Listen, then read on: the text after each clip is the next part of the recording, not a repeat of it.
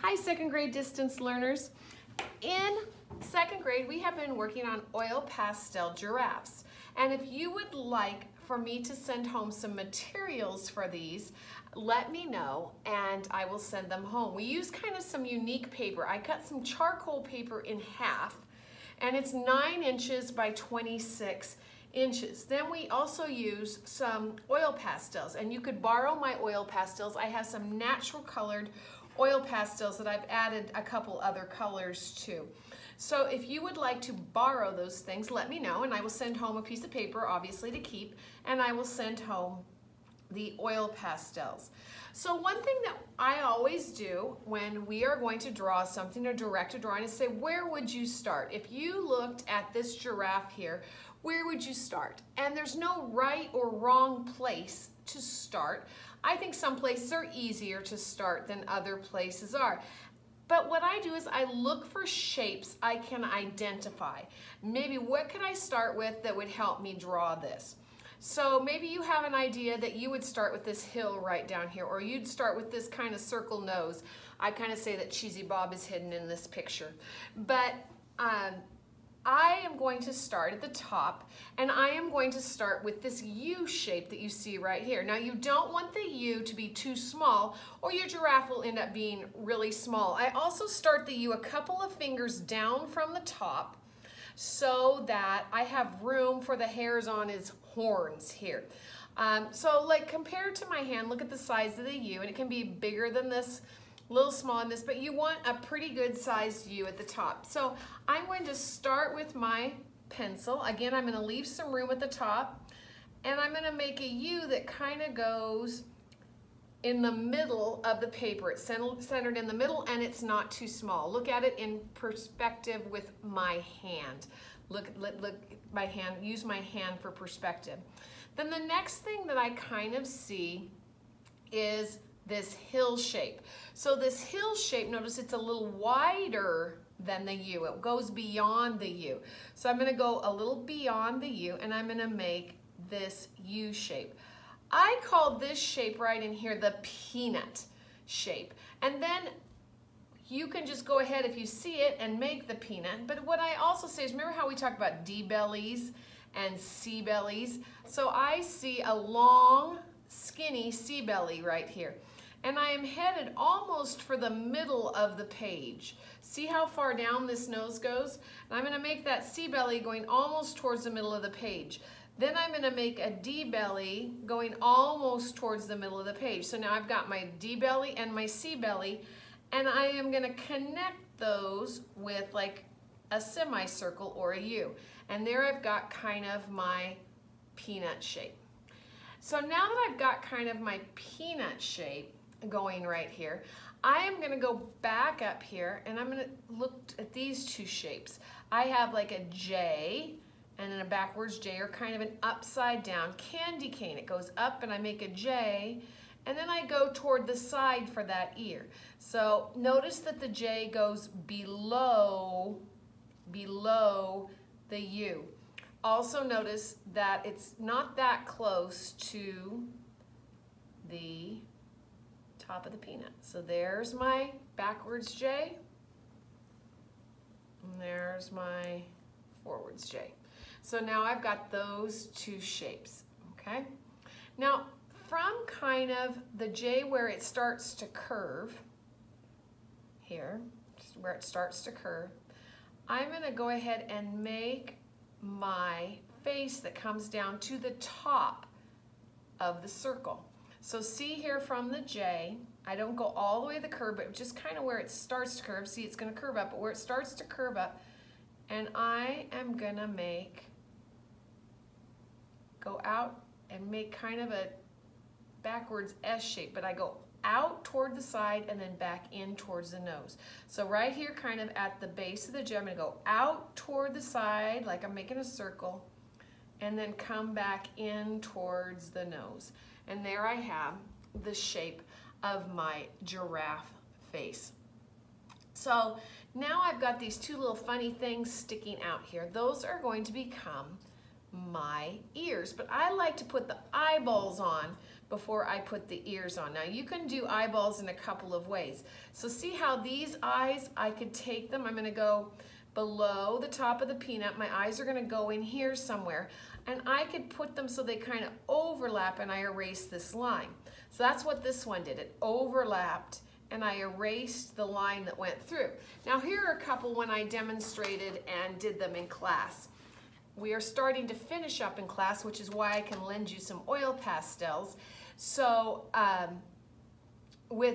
these are the ones that I showed them, and I gave them lots of options for how to do the eyes. So see, these are eyes. These eyes are fully on the inside.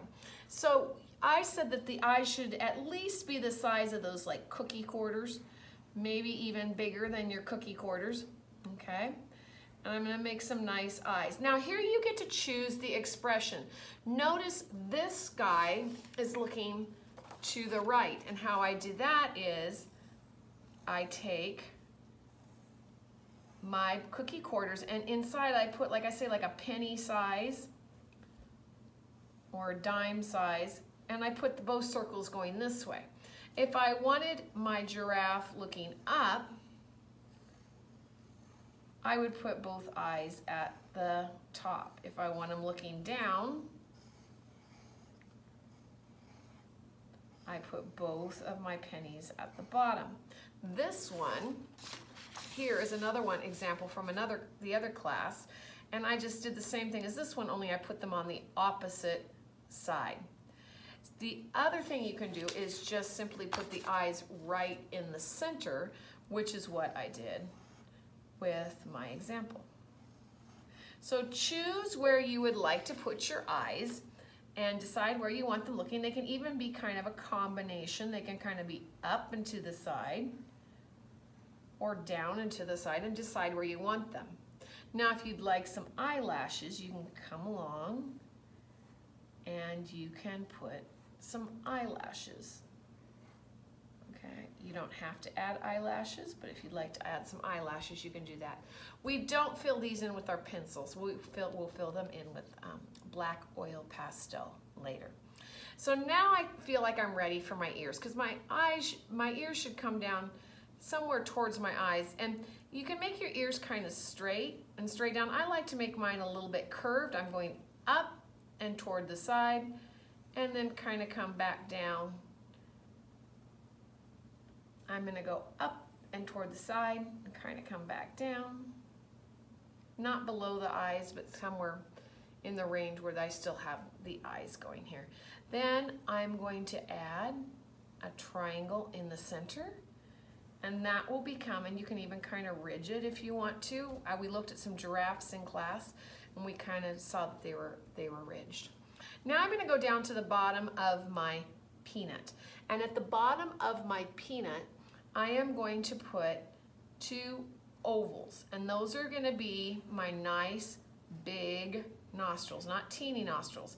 Now I can have a couple of expressions. I kind of tended to choose smiles on a couple of them, or I can have kind of a straight expression like this one. So you can go straight. I kind of say I don't like unhappy or mad ones, but smile, straight expression, or you could have him kind of going, ooh, which would be just like another oval, like with his mouth open, like, oh, what's going on? All right, so you choose which expression would you like. Also, if I'm going too fast for you, please feel free to stop this tutorial at any time. Now, the next thing I'm going to do is, coming from the bottom of my circle is my neck. So I'm gonna come, I don't want it too teeny. We've got a couple of them that are getting finished, they're really cute, and they've got skinny necks. And I don't want my neck to start up here. I need it to start kind of at the side of, almost like this line's coming down of the circle, the Cheesy Bob circle. I'm gonna go down, and then I'm gonna just ever so gently curve down to the corner. And I'm gonna come over here and curve down to the corner. Now you're ready to decide on what kind of pattern you would like to put. We looked again at giraffes. You might want to do that, and looked at what kind of patterns they were, and we saw that they were kind of like rectangles, but they were kind of curvy and wavy rectangles. So we had some students who did some kind of curvy and wavy rectangles. Here I did some triangles just coming from the sides. Here I did some triangles coming from the side and in the middle. You could do circles. Okay. I will put a link to my website, DanetteFretz.com, and you'll see like one that did kind of almost a stained glass looking, if you want to look at some other examples. In class, I had somebody just kind of do some big shapes that looked really nice. But what I tell them that I don't want, be it triangles like this one, see this example here, you don't just want something going down the center like this. If you just do things down the center like this, your giraffe is gonna look like he's wearing buttons, okay? So see, this one would look like they had triangular buttons. You need to also have things that run off the page. Otherwise, it just looks like your giraffe has a shirt on and he is got a button-down shirt on. So make sure that some of your things run off the page. So you're pretty much done. And you are now, oh, I forgot one thing. We also put, not on the nose, we don't, kind of distinguishes the nose a little bit, but we put some shapes on the side of the face, and even if you want to put them clear up here going up the horns, you can do that. Okay, put some patterns there. We will fill these in with oil pastels. Now I like to teach a little bit about shading when I do this, and so what we tried to do is we tried to make the sides darker and the inside lighter, and what that does is that helps your giraffe to look rounded if you do something like that, and to make the shape look a little bit rounded, because light things come forward and dark things go back. So we said that we could choose a couple of colors, and so see how this here, that the sides are darker and the inside's a little bit lighter, and here too, and that just kind of helps that to come forward. So you've got lots of colors here. You've got a really pretty yellow orange, you've got yellow, you've got orange, you've got some natural colors if you want a natural color giraffe, but your giraffe does not have to be natural colored. You can make your giraffe more like a giraffe really isn't this yellow or red or orange, but you could do it something like that. But what I encouraged the students to do is to choose at least 2 colors and put the darker color on the outside. And also with oil pastels, they're pretty forgiving. And then you can color both sides kind of the darker color. And what I mean by oil pastels being pretty forgiving is that you can, like if you make a mistake, you can kind of go over the top of them. My favorite thing about oil pastels is that you can kind of blend them. So whatever color I'm choosing then for my middle color, and I can choose more than one color for my middle color, I then would just kind of start and go right over the top of where I was. And that creates kind of a third color there. See how those 2 colors blend? And so those colors are gonna blend, and then I can bring my color to the middle, and it looks almost like I've used 3 colors when really I have only used 2. And because I'm blending this over the top, blending this over the top. Okay, so once you have done the background, so pretend I'm all finished, and I would even go up in here and do the same thing. And same thing over here, and kind of then blend this here. Then I would use either the same colors for the nose, or I'd even go a little bit lighter for the nose, but you can use even the same colors, because this is going to be the lighter color is going to be here, so I can take this color again for the nose. Okay, one word of warning, and we're going to use black in a minute, but do not use black until the very last. Black is the very last thing that we use, because black really smears. So you might want to save black until last. We do in class, I don't let them do anything with black until the very end, because the black smears. So you get the idea. Then I could take this, and then I really like that center to be light. I can even take another color and go over the top of that if I want to. Like if I really wanted to make that center light, I could even put a little yellow over the top of that, and that's really going to kind of make that rounded. Like I said, I could even put a little yellow over the top of here, and that's what I mean by they're forgiving. If you make a mistake, you can kind of color over it and color over it and color over it. Now choose just some colors for your dots. What colors do you want for your dot? You know, you could kind of test colors on the back if you want to, but what colors would you like for your dot? So I might choose something like this, and then maybe something like this, and go over that, and kind of make these a little darker on the sides. And again, you don't have to. And on the dots, you could just make the dots one color, but you can make those kind of look a little dimensional too, and kind of do that. So you're going to color your dots after you're going to choose colors for your dots after you have chosen colors for your background. So you're going to do background, darker on the sides, lighter in the middle, and then you're going to kind of do your dots. We have some all different colors. We have some very yellow giraffes in class. We have some very orange giraffes. We have some natural color giraffes. Just kind of all different, people choosing all kinds of different things. So when you're done with your background and your dots, the next thing, the background of your neck and your dots, is you're going to do is the background. Oh, I forgot one thing. So then choose your colors. Once you've done your background, choose your background colors, and that's when we're going to do kind of our little here. Okay. And we can put these in. And then a little bit later, we can even add a little bit of black to that. So now I've got my giraffe pretty well done. I've got my dots all done.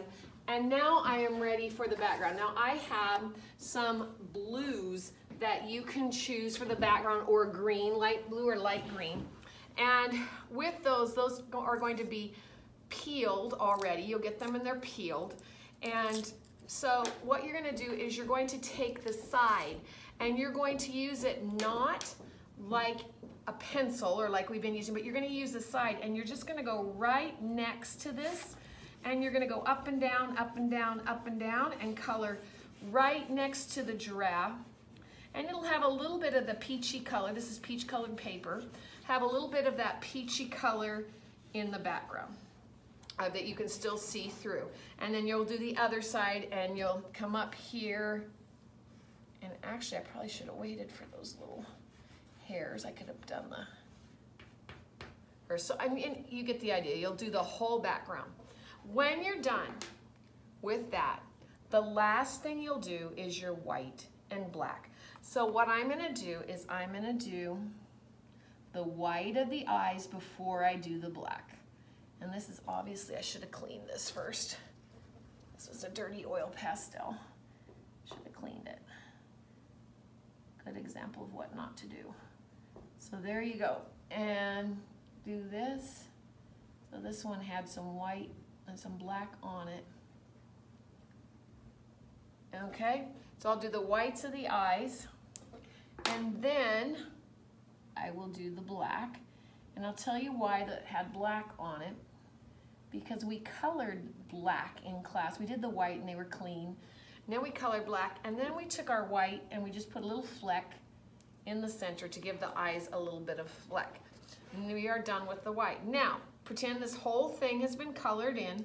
What you're going to do then is outline everything. And what that does is it makes all of your lines pop. One thing I should probably mention is with the ears, when you do the outside, they can be the same color as the background. But if you look at a giraffe and look at the picture, the inside of the ears are dark. And part of the reason they are dark is because they are further back. And again, those light things come forward and dark things go back. If you look at the inside of your ear, you'll see that where your ear, the sound goes in and travels inside your ear, that gets very dark. And so you'll want a very dark color in here. So you've got a very dark brown in your set of markers. So you're going to go ahead and you're just going to outline everything and see how that makes that pop. all of your pencil lines should not be seen. All of your pencil lines should be outlined in black. So the outside of the giraffe, all of your dots, the head, don't forget that. You can put a couple little more dashes in the